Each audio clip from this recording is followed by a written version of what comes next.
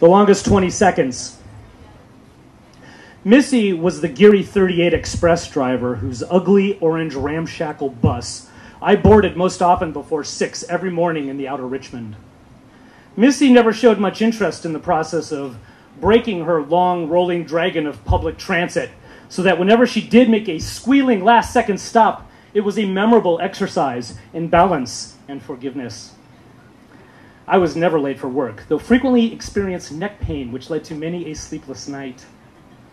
One morning at a stop in the Deep Loin on O'Farrell Street, the commuter who had been sardined next to me in the back, a petite, elderly Asian woman, was unlucky enough to have the last turn at the exit when the hydraulics governing the opening and closing of the bus back door snapped around her ankle.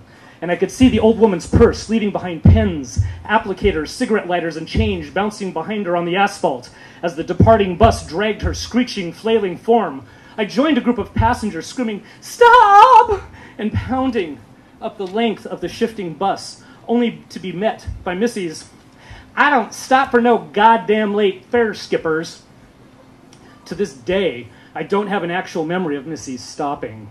Yet our commute ended shortly thereafter with an ambulance ride for a moaning Chinese woman and a transfer or walk for everyone else. The newspaper said Missy had been on her second DMV suspension for the last 9 months. The paper further reported the victim was pulled at least 100 feet but was in stable condition and released from the hospital a day later. Thanks to the archaic municipal bus union's archaic appeals process, I got to take one more ride with Missy later that week, and she wasn't much interested in the process of breaking on that ride either. I never saw Missy again after that, but the following week I was late to work and slept great for the first time in years, but you know, I miss Missy.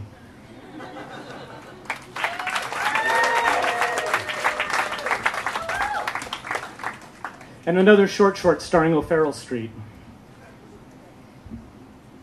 The Servewell. It all starts with me coming home from my telemarketing gig off the BART station at 11 every night per always, on up the Hyde Street wind tunnel to the corner liquor store, i.e. the Servewell, for a quart of milk and a can of raviolis, when at Ellis Street, a brother in front of me the size of a brick shithouse strolls 3 paces into Hyde and then whirls back around at the sound of some shit talk and the shattered bark of a 40-ouncer smacking off sidewalk. Another brother further on down Ellis Street, throwing down the corner liquor store gauntlet. 2 young men about to get it on in the heart of the Tenderloin, and adrenaline ripples out from the intersection, flowing downhill, rolling uphill, crawling toward the back of every alleyway, and it's all going down in front of the Servewell Market, and I gotta go, yes sirree. I gotta get myself right the fuck across this here street, right across right up the block, and never in my life have I been so happy to see the gorgeous desolation of O'Farrell Street, where pistol shots don't sound like they do in the movies, but are a pop, pop, pop percussion leaking around street corners, boxing my ears while I hold in against a wall. And there, a darker, older sister with canyon-deep wisdom etched in her handsome jawbone says, "Aw, shit.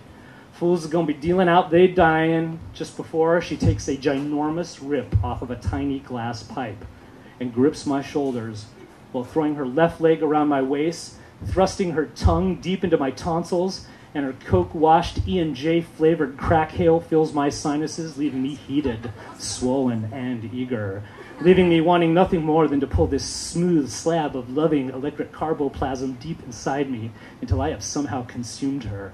But my ears pulse with the bastard cosmic hum of the ether and the distant pop, pop, popping which caresses me warm, safe and sexy in the piss-baked concrete smell of O'Farrell, where I dream the creamy dreams of the possible for a period of time I cannot measure, but which only ever ends with me prone and alone in front of the stark, steely gray judgment that is the entrance gate to my apartment building, miraculously with keys, wallet, and change somehow still in place, miraculously with my cock still dry and comfortably secured inside dry boxers, comfortably secured inside zipped-up Levi's, miraculously with the sickly orange streetlight pall of O'Farrell completely abandoned and every storefront bolted down till daylight, including, I am quite certain, my quart of milk and can of raviolis inside the Servewell Market. Thank you.